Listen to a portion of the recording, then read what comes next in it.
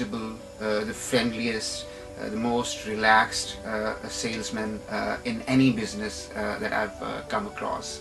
And that was my experience as a book lover. As a writer, when my first book came out in 2008, Liberty organized a reading.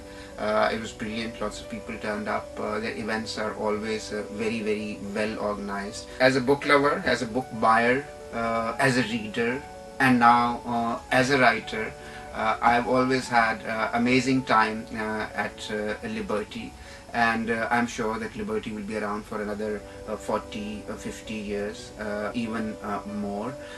And I